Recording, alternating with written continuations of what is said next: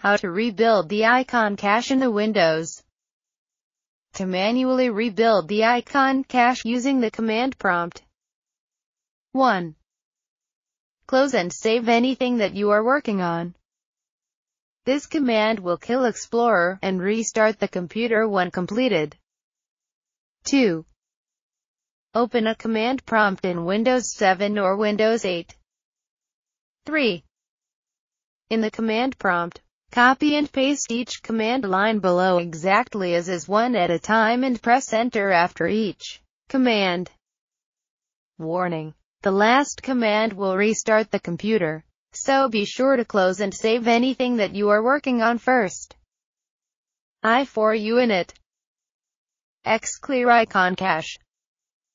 taskkill IM Explorer.